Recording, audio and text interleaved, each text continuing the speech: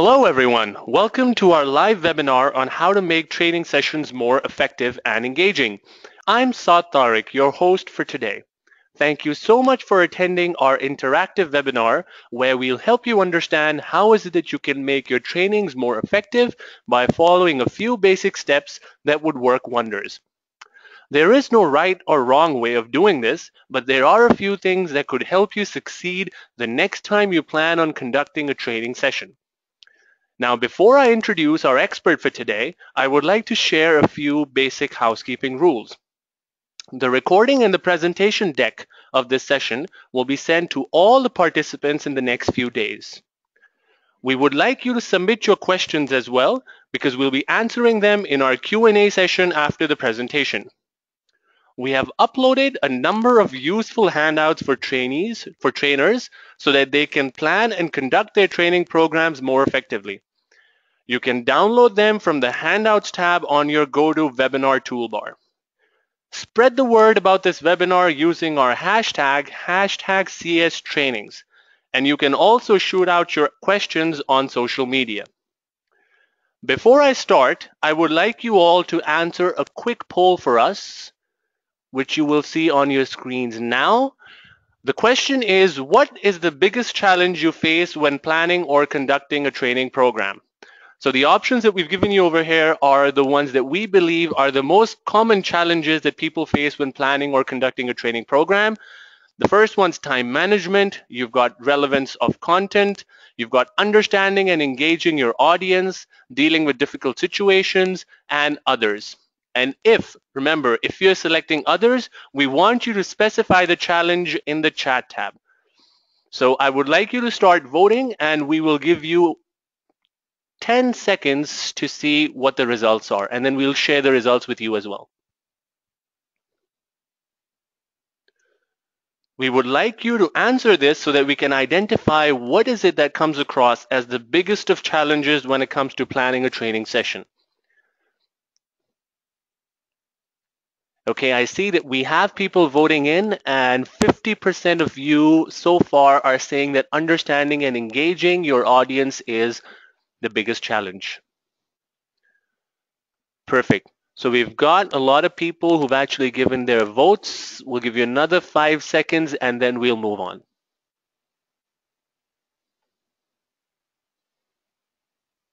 Perfect. So we've got all our votes. Let me close the poll and share the results with you. So if you can see the results right now, it says that relevance of contact, 25% of you are saying is the most difficult, the biggest challenge that you face.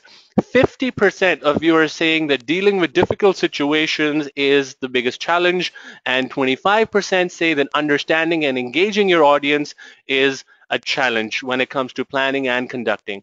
Thank you so much for your votes. Now let's move on. Let me introduce our expert trainer for today's webinar, Talal Saiyer. Talal Saiyer has been in the training and development industry for more than a decade now. He has worked with established MNCs in developing effective training programs, and he has been working with CustomerService.ae to help us develop innovative and effective DIY training games and programs.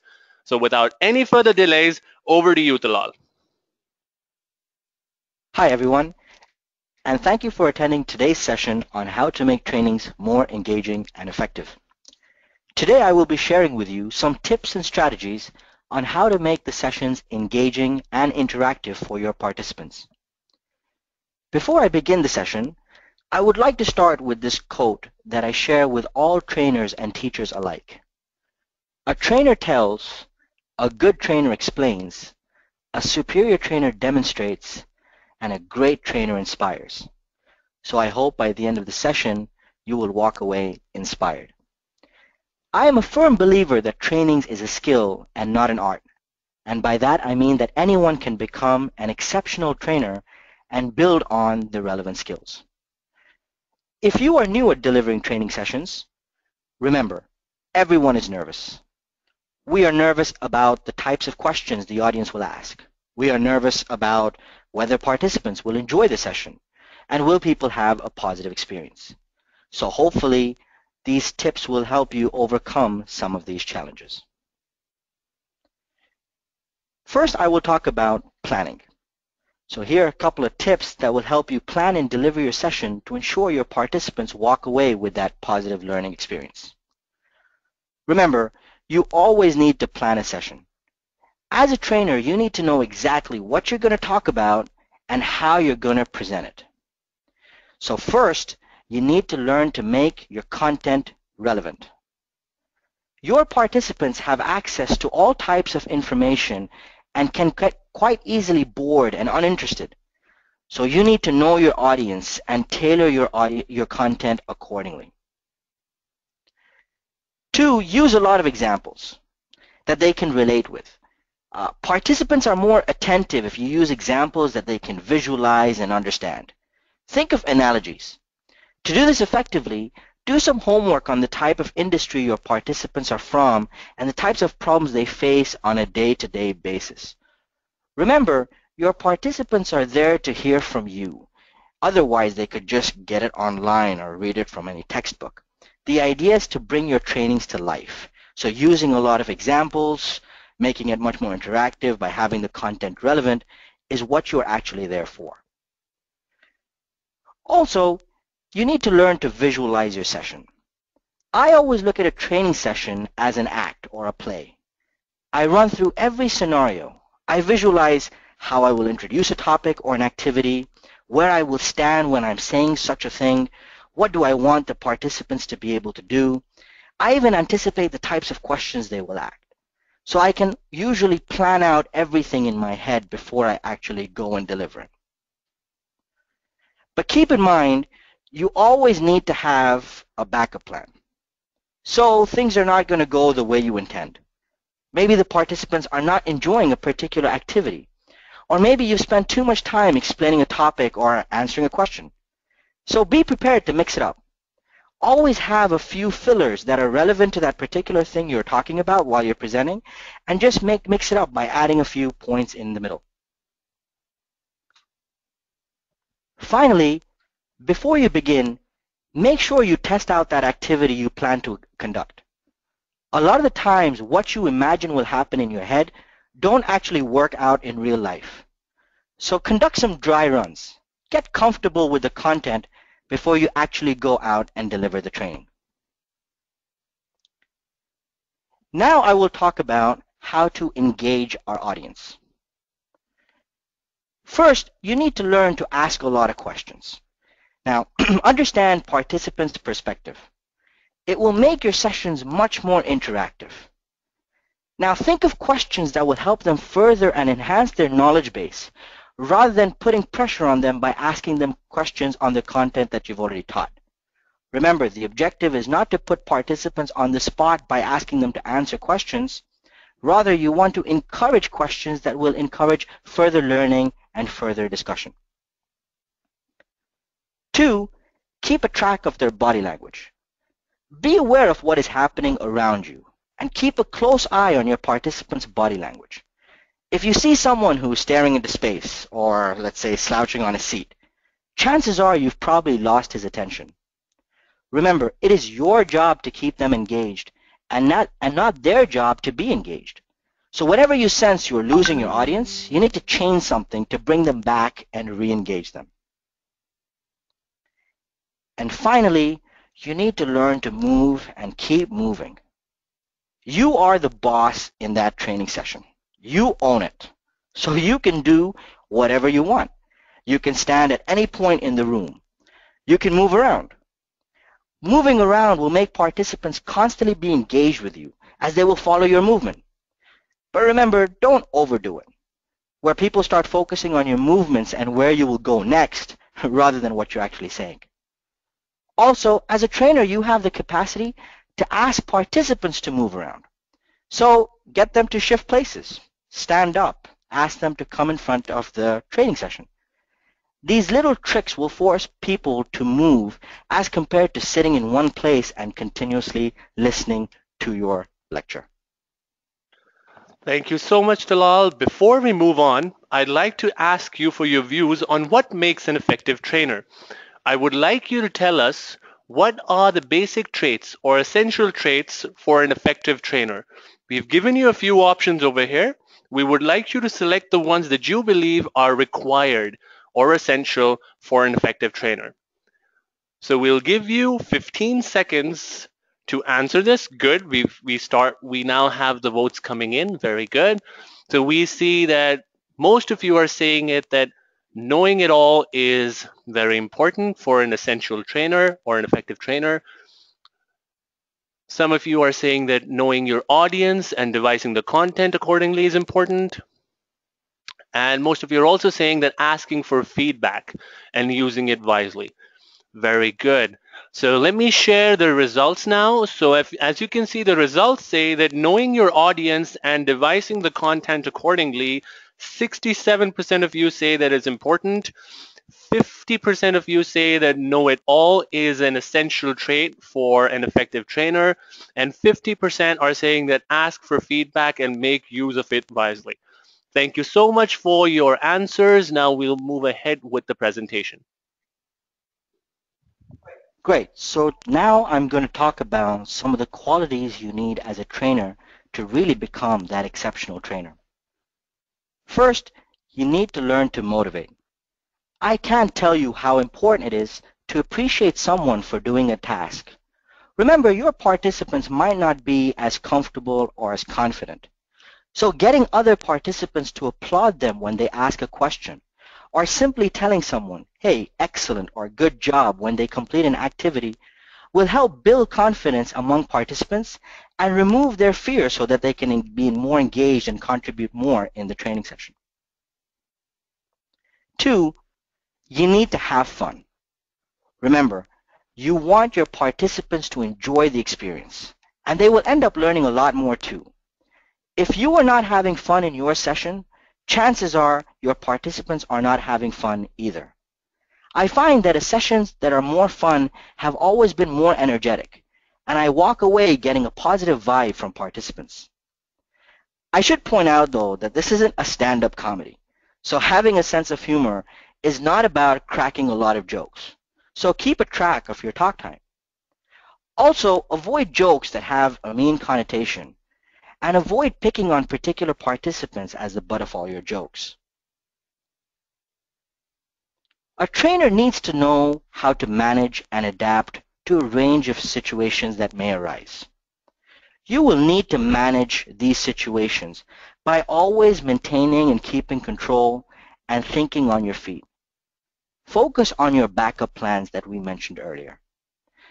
I once had a situation where two participants who clearly did not get along with one another were constantly arguing or putting each other's ideas down. So what I did was I made sure that the conversation always went through me, so I maintained control. And I also, during the activities of pair works and group activities, I kept those two apart. I would like to now move on to some side points that usually don't follow into a category, but I think every trainer should be aware of. As a trainer, you need to challenge your participants.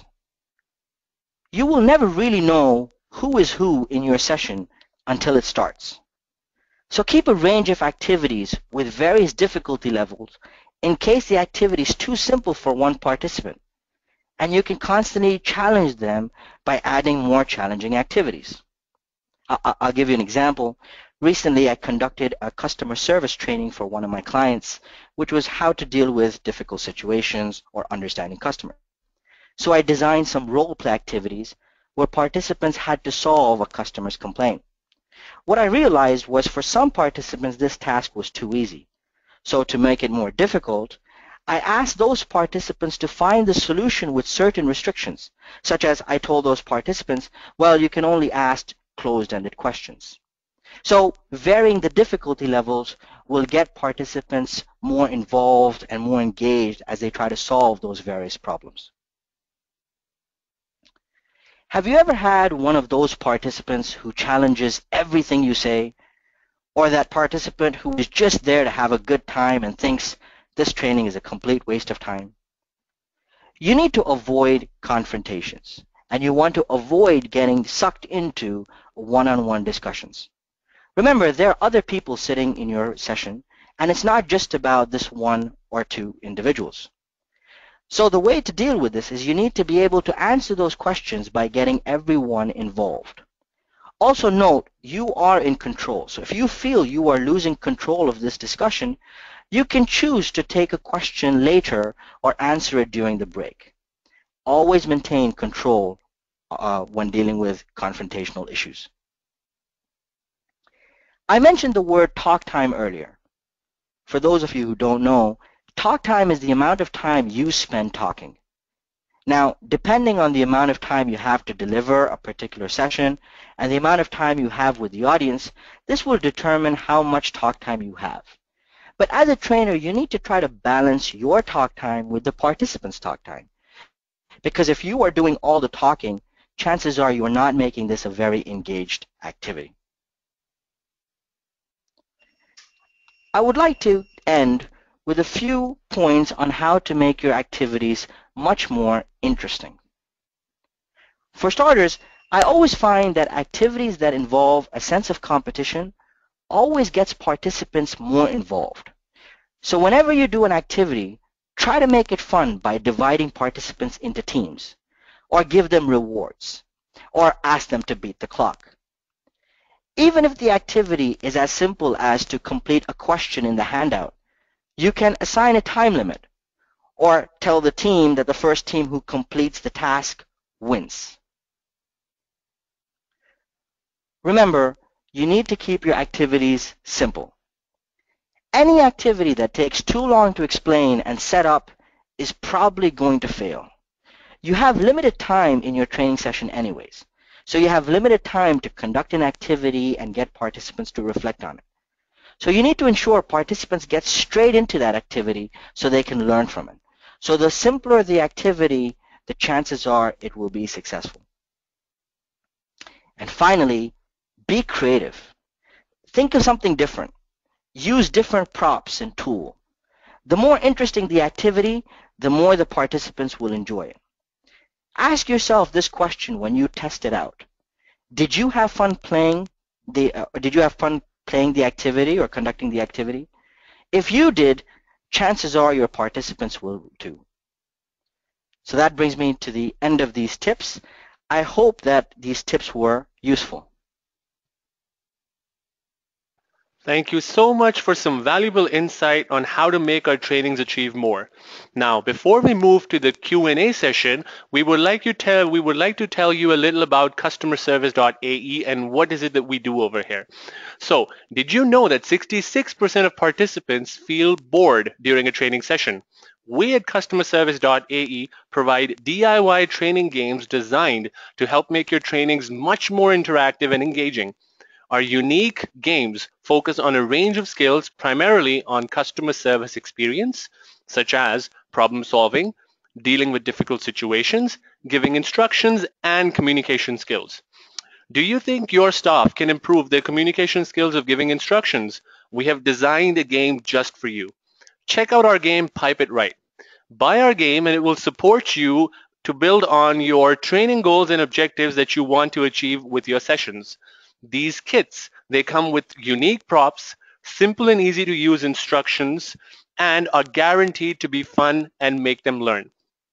You can always visit our website to schedule a demo with our trainers and we will show you how our games work. Now, let's move to the Q&A session because we have a lot of questions coming in. First of all, thank you so much for all the questions. We will go ahead and we'll try and answer as many as we can. So let's start with the first one. The first one is how many participants should be there in a training session? Omer is asking how many participants should be there in a training session? Yes, that's a very good question and a question that we get asked a lot during a training session.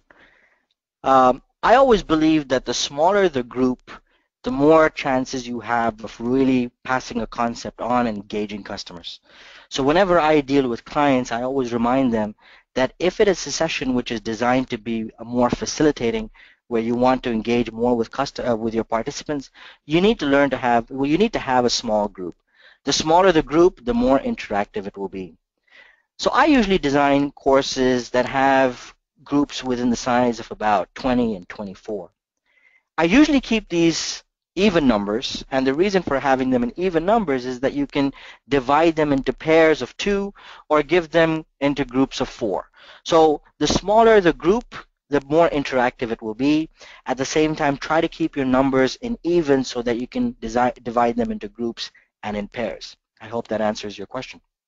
Thank you so much, Talal. Umair, I hope that yes, you found that answer useful. Let's move on to the next question. Raza is asking, how do you gauge the effectiveness of a training program?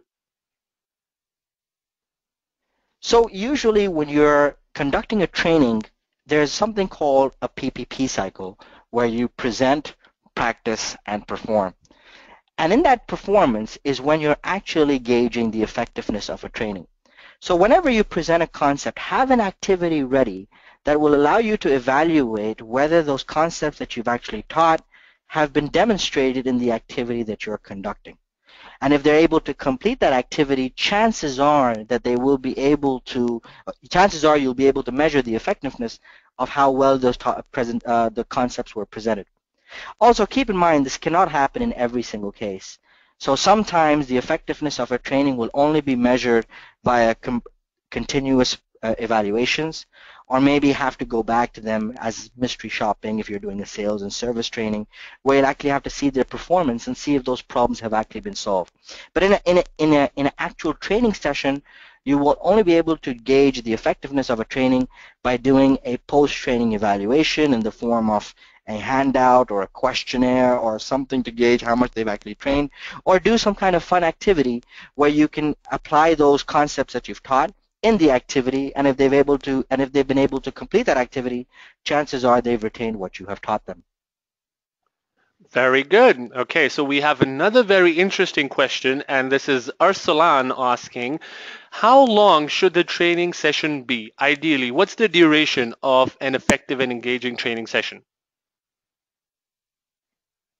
So when I design my trainings, you have sometimes the limitations really come from the clients. If you're going to an external trainer, even if you're an internal trainer, you will have some time restrictions defined by your department head or your client.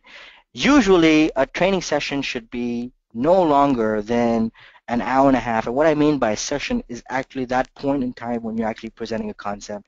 So after about an hour and a half or max 2 hours, you'll need to give a short break so they can walk away, stretch their legs, retain what they've got, and come back. So if I'm doing a full day training session, I usually have about 2 to 3 breaks in there so that I can constantly get them re-engaged. Remember, the trick really is when you give them a break is how to re-engage them. And there are some very useful techniques that we would share with you if you would like later as well. Because of time limitations, we can't discuss them here. But having breaks is very important so that they can refresh themselves and get back re-engaged. So about an hour and a half for each session when you're presenting a concept. Thank you for that, Dalal. I see that we have a lot of questions coming in, and we will most probably be answering these questions via email because we do not have enough time that we can go ahead and answer all of them. So we will take one more question. This is from Eamon, and she's asking, how do I deal with challenges during a session? Well, I mentioned earlier in my slides that you always need to have a backup plan. So as a trainer, I preempt the types of challenges that will come across. For example, if the challenge is a technical issue where my projector is not working or a particular prop is not performing, then I'll have a backup plan of what to do when this technical error occurs. So you always need to have a backup plan to deal with these type of challenges. If you're talking about challenges on how to deal with difficult participants, for example, one participant is, not listening or not paying attention, you'll need to engage them, and this really depends on situation to situation on how you choose to engage your audience. So for example, like I said earlier, having a backup plan of various activities or moving on from one content to another content because you think this content is not really engaging them and then coming back to it later. The key really is that as a trainer, you need to be able to think on your feet. You need to be diplomatic. You need to be able to understand what the challenge is and deal with it. But most importantly, do not get sucked into a confrontation and don't let it overcome you. Always maintain control. On a side note, I would also add that as a challenge, you need to remember that a lot of the participants actually don't know when you're stumbling. So even if you feel like, I don't know what to do next, your participants probably don't know. So if you keep a calm and you maintain confidence and you're in control, chances are you will do fine. Thank you so much, Talal. There's one more that I would like to ask. Shoaib is asking us, what differentiates between a good and a great trainer? I know that you did answer this initially when you shared that quote with us, but if you can just elaborate on it a little. Well, I hope some of these tips that I've mentioned is really about how to become a great trainer. So a lot of people view training as getting a concept across, and to be fair, that is actually the training objective. As long as a participant can remember what you said, he's learned the skill, and he's able to apply that skill, then technically your job is done, so you are a good trainer.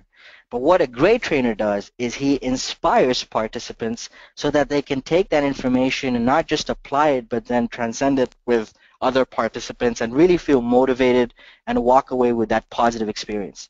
So the difference between a good trainer and a great trainer is one where the training is far more engaging and the participants walk away with a much more positive learning experience. I hope I've answered the question. Thank you so much, Dalal, and I would like to thank each and every one of you for attending today's webinar. I hope you found it useful and the tips and techniques shared by Dalal would help you make your trainings more engaging in the near future. Remember, we will be sharing the recording and the presentation deck with you via email. You can follow us on social media platforms and call us to schedule a demo if you'd like to see the results of how our first of its kind DIY training games work. Have a great rest of the day and weekend. Thank you so much, everyone.